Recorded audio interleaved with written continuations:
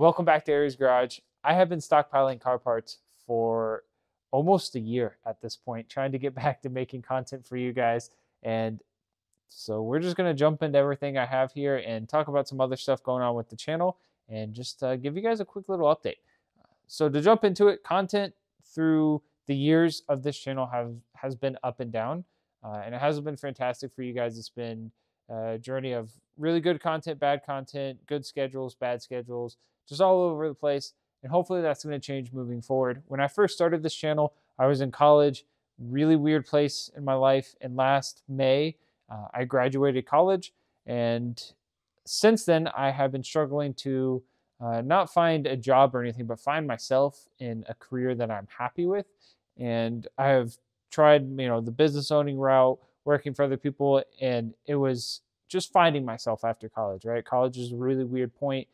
And due to that, I wasn't able to dedicate the right time and research into the Nova, into the channel, into making content and all this stuff. You guys have gotten to see me do some burnouts, got to see me do some stoplight stuff, some car shows. Nothing as exciting as I promised or as I really wanted to show you guys, because I promise my life is a lot more exciting than the stuff you guys have seen so far.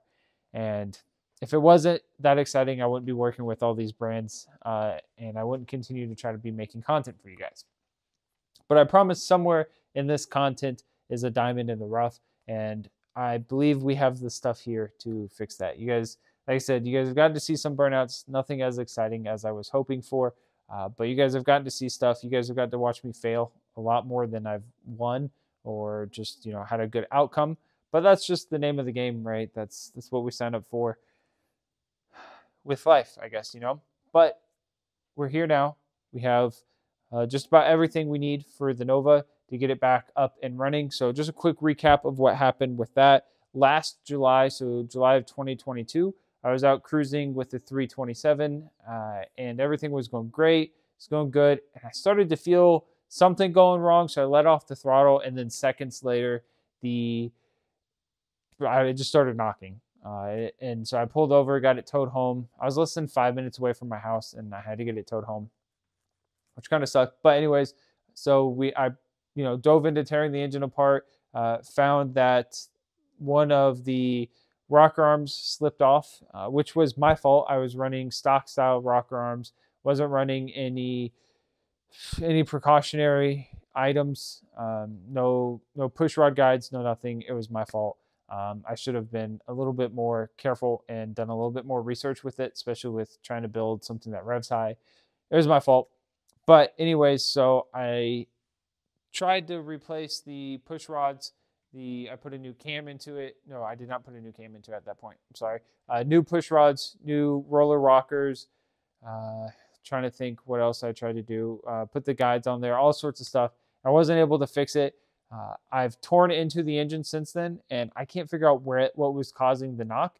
The knock did not go away when I replaced those parts, so it is now over on an engine stand, torn apart. It needs to go to a machine shop. That is actually the last phase I have here before I'm ready to start assembling it. I want to send it to the machine shop, have them go through it. Part of the issue with this engine has been that I had this really cool old school guy go through it for me. He bored it 40 over for me. He had a shop. It was really cool guy. He knows what he's talking about. Part of the issue that I ran into, though, is that he was older. He was probably like 70 years old. He didn't communicate a lot. I never knew what my compression ratio was because he never let me know what any of the numbers were.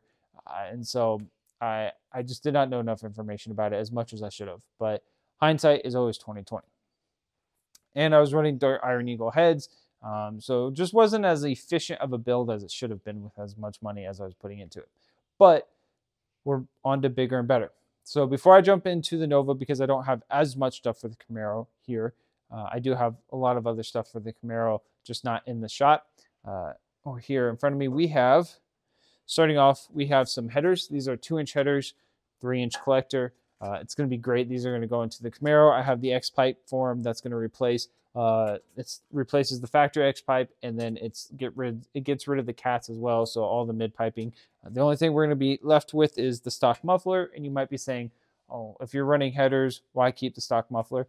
I have something called NPP mode or NPP on the Camaro, which means I have stealth mode, track mode, all this stuff for the exhaust, so I can change the the tones of it, and I really want to keep that. You know, I paid extra for it. I'm not going to get rid of it just to run some mufflers that cause a drone. So we're going to keep that, and that way I can put it in stealth mode and don't always have to be loud as can be with 2-inch headers. And then moving on to the Nova, while I'm reaching for things that are out of shot, we have these Hedman headers.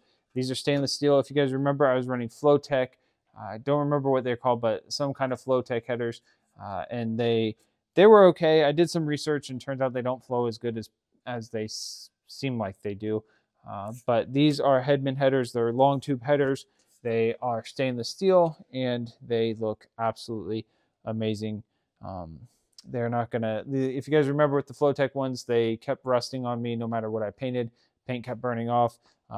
So, you know, ceramic coating works, but, you know, that was a lot of work for those. So we have these, and these are going to sound a lot better. These are actually, I believe these are 1 3/4. I was running 1 5/8, so they're slightly bigger. So we have those. So I'm excited about that. Moving on to the other things we have here. Right here we have the cylinder heads. So these are Speedmaster cylinder heads. They are great people. I've made comments and stuff about it, but for the last year, I was trying to work with AFR, not even just from a, you know, give me a discount or sponsorship or anything like that, just trying to order a set of cylinder heads for the last year. And I couldn't get through to anyone. Every time I kept working with someone, letting him know, you know, the numbers I did know about the Camaro, about the cam and all this stuff, that person would end up fired, and it was just a nightmare. I could not keep anyone consistent employee to work with to order the set of heads. So we had them. Speedmaster, really great guys. They did give me a discount, but on top of it, they also at least answered the phone. So we're gonna be running those, and then on top of it, we have a new balancer. This one is going to be bolted on. The factory one is press on, and that's pretty unsafe for the numbers I'm going to be shooting for, RPM wise and horsepower wise. So when the through 27 block goes to the machine shop, they're going to be drilling and tapping the crankshaft for a balancer bolt. So that's going to be awesome. On top of that, Speedmaster also helped me get an intake manifold. I donated my old intake manifold and those cylinder heads. And so I donated them to someone, and so I needed a new intake, new cylinder heads as well. So this is pretty much the same thing I had before. It's an air gap, mid-rise intake manifold. You know, it is what it is. I don't want to run single plane. We can talk more about those in later videos and more breakdown of all these parts. And then the other stuff I have is everything I need to rewire the engine bay and redo everything and kind of tuck it, make it look really nice. You guys know that I'm pretty picky about how I do stuff, so I want to make sure everything turns out really good in here, and I want to keep it all clean, nicely organized. And on top of that, somewhere laying around, I have the panel that I need to cover the big hole in the firewall from the AC.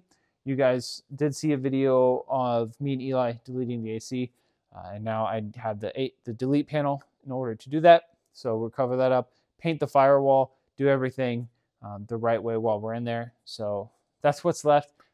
As for the C10, drop a comment and tell me what motor you guys would like to see in the C10, and we'll see what we can do. But moving forward, hopefully you guys will see more burnouts, and we'll go from there.